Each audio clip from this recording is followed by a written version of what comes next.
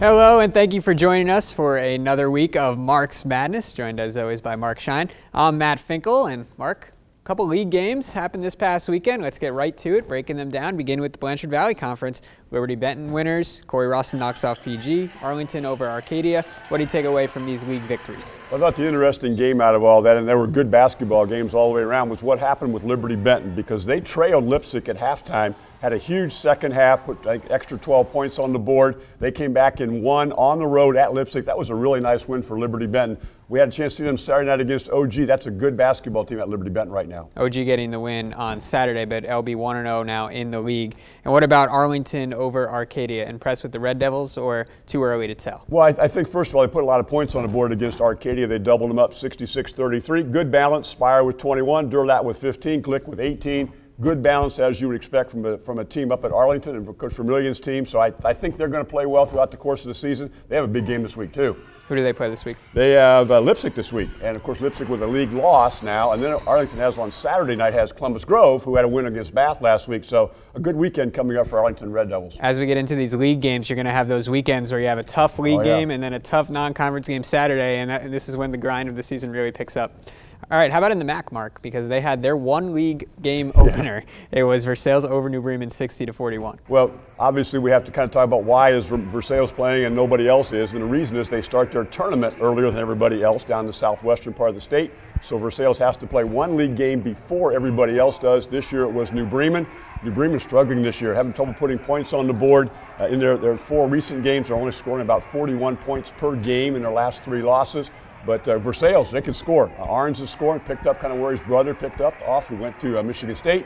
He's scoring a lot of points for them. They're getting points out of McEldaney. They get some three-point shooting as well. Good win for Versailles to start league playoff. The rest of the MAC games will kick off this week. Right. How about the Northwest Central Conference? Another just one league game. Yeah. Lehman Catholic over Hardin Northern.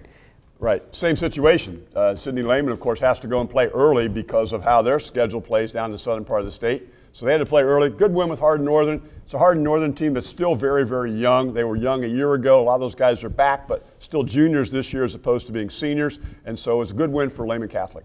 And that Hardin Northern program definitely trending in the right direction, though, which is exciting to see. Yeah, they've got good size inside. They've got a good post player who can score when you get into basketball inside. We're trying to work the ball around to do that. Once they got behind, Lehman was able to kind of stretch it out for them, get a 16-point win, 18-point win. Final slate of league games from this past weekend came in the Shelby County Athletic League. Fairlawn beat Anna by 3, close game, 51-48. Right. You had Jackson Center over Houston by 2, and then Botkins over Lormy by 14. Lormy's 1-2 now. That's a little bit of a surprise to have Lormy just be 1-2 right now. Of course, they were one of the trendy picks at the beginning of the season to go with that. What's interesting is Rushie's 1-0. Jackson Center's undefeated in conference play, and everybody else has at least one loss. Already. It's a really, really balanced conference, already.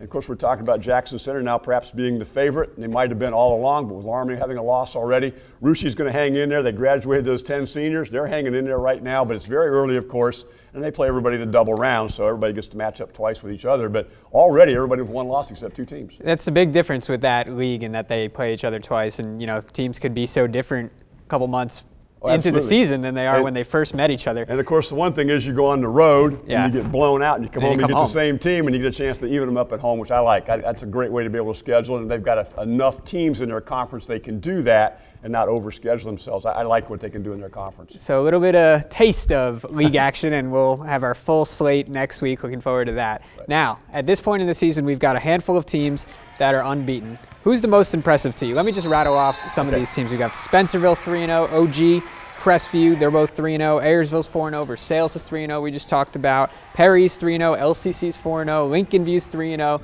Yeah. Who are you impressed with? Well, I think first of all, we can kind of run down the whole list to make a case for each one of those teams being very good right now and doing what they're doing in the middle of December. Let's start with Spencerville. They've got those wins. Mason Nurse averaging 18.7. Dakota Pritchard's averaging 16.7. They have 9 3-point field goals between the two of them. They're carrying their basketball team, waiting, of course, for Golke to get healthy. And I think once they do, just imagine how good their team's going to be, because they're playing very, very well. They have a huge game this week, though. You mentioned that Lincoln View's 3-0. They have a good inside game, good perimeter guard play as well. and they're playing well. And both those teams are undefeated. They play at Lincoln View on Friday night. A really interesting matchup to start out Northwest Conference play. What a great way to open up the league. And then we talked about LCC a bunch. You know, they're hanging tough, 4-0. They're going to be very difficult to beat. And then Crestview, 3-0. That's a good start for the Knights. A bit of a surprise. Connor Watsonizer is carrying them offensively. He does so much for them. He can score the three, take the ball to the basket. He's a very, very good offensive player. And they have a freshman class, which is outstanding. I know Etzler's playing some. There's a prediction that by the end of the season that they'll have 3 freshmen playing with them on a somewhat regular basis in their rotation because their freshman class is outstanding. So yeah, Crestview playing very, very well. And if you're going to play for Coach Best, you're going to play defense. So they hang their hat on that, and that keeps them in the game until they can find some scoring. Just 2 years removed from the state title and maybe destined for another in the coming years. We'll wait and see. And you know, Matt, as long as we're putting this whole list together, you know, OG and Perry both. Yeah. I've seen OG now. They're very talented. I like what they can do. They can score. They kind of controlled the game against Liberty Benton, and Liberty Benton, of course, lost by 5. It was a 5-point game throughout much of the basketball game. And if this sounds like criticism of officiating, I don't mean it that way, but Liberty Benton never got a call. All the 50-50 calls went towards Ottawa. Some games are just like that, right? That's right. Yeah. That's not criticism of officiating. And yet Liberty Benton hung around and just lost by 5. But they got perimeter scoring. They got 2 big sophomore post players they bring in off the bench. I like what's going on there. And talk about Perry. You can talk about how great their guard play is with Jacoby Lane Harvey and Plumlee Gardner. They get a lot of points out of them. They get up and down the floor very well. So we have some teams right now that are playing very well in the middle of December. Excited to watch Perry throughout the rest of the way. And how about OG just graduating Noah Bramwich, the leading scorer, and we were thinking maybe it's a down year. They haven't given us any reason to think that just yet. Tremendous balance. You know, they're undefeated. Now they have an interesting weekend because they have Bath on the road this weekend, and then they play at Lima Central Catholic on Saturday night. A game that seems like they meet every year in the postseason, but it won't happen this year because they're in different divisions. So this is our LCC OG matchup. We better savor it. Yeah, because OG has gone up to Division II. The Thunderbirds have stayed in Division III, so they can't play in the tournament this year. This is the matchup, and it will be at LCC on Saturday night. All right, time for a play breakdown, one of my favorite parts of the show, and a great game this weekend between 2 teams off to pretty good starts, Wayne Trace and Paulding. And this game goes to overtime. Wayne Trace was leading by 11 with 4 minutes to go. Here they're up 7. Show us how Paulding came back. Yeah, we're right at that 7-point mark here, and you can see, first of all, we're going to get, you think, well, they should be putting the ball in the deep freeze about right now. Well, no, it's too early. It's 4 minutes to go in the game, just a 7-point lead. But here you can see the long rebound that comes out, and you're going to watch the spot-up jump shot in the corner right here. The defense hasn't reacted yet to them. 2 players are trapping out here, so this opens up this perimeter jump shot, so we bang a 3 ball out of the corner. And, of course, what a dangerous weapon that is and how that can change a basketball game. Now we're down to a 4-point lead. This shot goes up, scramble for the rebound, kick around. Here's Linder in the corner. You're thinking he's going to bury this. Nope, he doesn't make it that time. Here's the rebound and the transition basket. Nobody picks up the basketball, and Edwards is able to skate right to the basket. And again, cut the lead down. And then the final play that we're going to show right here. This is a game that's going to actually put it to overtime, even though there's about a minute left in the play. The trap out front, and get a little bit careless with the basketball, a little soft pass, a nice play by Arellano to get the steal and then go to the rim and score. And we're going to have a chance to watch it again because you can see the official counted the play. And let's talk about how this whole thing took place and why the basket counts as we get to see a little bit of celebration here. But right here, here's the defender right here. He's got a guy he's locked up on. The trap's going to come out front. And watch how far he goes to get his steal, get his hand in the passing lane. Right here comes the soft pass. He gets out and gets a hand in the passing lane, and then off to the basket he goes. And the question is, are we going to count the field goal or not? And if you watch right about here, the rule book says if you are gathering yourself to get a shot when the foul occurs, you count the basket. You can see he's got the ball. He's trying to get it to the rim, even though he's a long way out on the floor. Basket counts. He goes to the free throw line. We end up in overtime. So a good call by the official. Call it just exactly the way the rule book is supposed to read. And obviously a good defensive play and a basket as well. Great energy at the Jungle for that game, and they got the win. 70-64 did Paulding. So now Paulding with 1 loss, their loss to Defiance. Wayne Trace with 1 loss coming to Paulding. Both those teams going to be pretty good. Yeah, they really are. I think obviously Corbin Linder is one of the best players in our area, and he's got good people around him. Ethan, I'm sorry. Yeah, Corbin's a graduate. Right.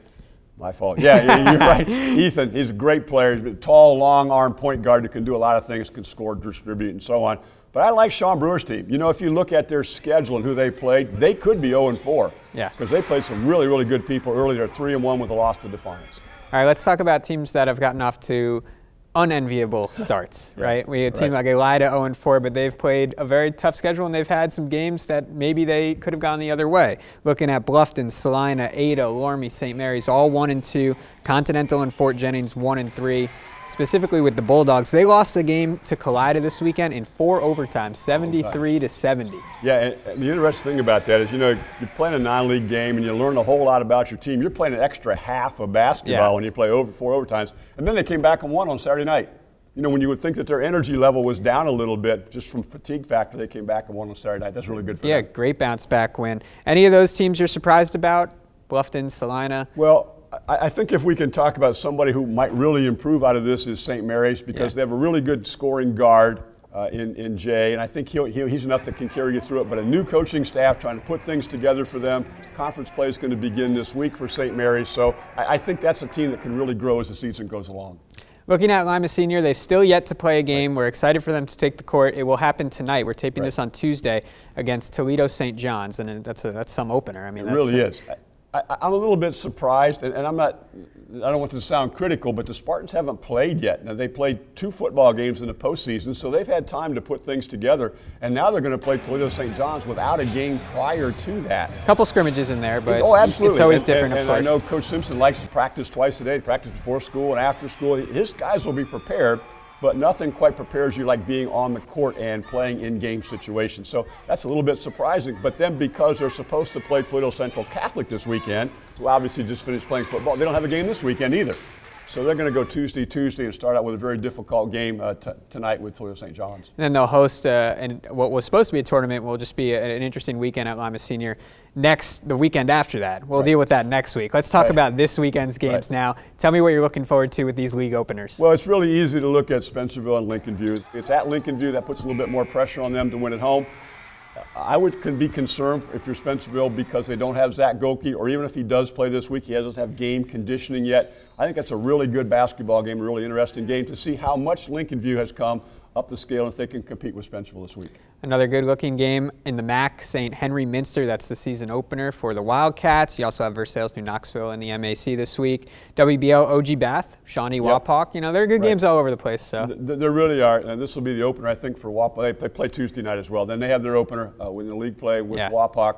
And I really think that Bath OG game is interesting. Bath has been here and here. You know, they've got wins, beat Bluffton. They got a win there. They got a win the last against Elida in the Tip-Off Classic. Then they lost to a couple games. You kind of wonder where they were at. They lost to Columbus Grove last weekend in a close shootout game that they were ahead early in the basketball game. So I'm kind of curious how Bath plays, and particularly at home with OG. Speaking of Bath, to the girls for a minute. Big loss for them at Anna on Monday night. And the Wild Kittens, you know, they have this streak, this amazing WBL streak that goes back almost over 4 years. It's going to be tested this Thursday against OG. It really is. I think that proves a little bit how good Anna's ladies basketball team is this year. Both of those teams were undefeated on Monday night when they played Anna with a 22-point win. Huge win at Anna. That was very impressive for them. Yeah, this is a Bath team which is down a little bit, maybe in talent, but mostly in experience. And so that was an interesting loss. And then a very good game with Ottawa Glandorf this week. I think that's one of the 2 best teams in the conference, perhaps meeting up again, and we'll see if that streak holds for the Wild Kittens. Looking forward to that one. We'll have highlights on the Sports Report on Thursday. Now, let's get to this weekend's rebroadcast schedule, and it's a good one. It begins Wednesday night, 9:30, Ridgemont versus Ada boys. And then Friday, 2 games for you.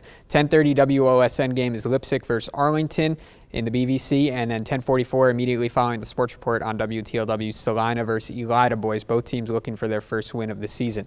Saturday, 4 games, begins at 7 p.m. Grove versus Crestview boys, followed by St. Henry Minster, and then 10:30 on WOSN, New Knoxville versus Anna, or if you prefer, 10:30 WTLW, that good one between OG and LCC. And then Sunday, 2 more games, Lima Senior versus LCC girls, the Battle of Lima for the ladies. Looking forward to that one. And Findlay versus Bath boys rounds out the rebroadcast schedule Sunday at 8:30.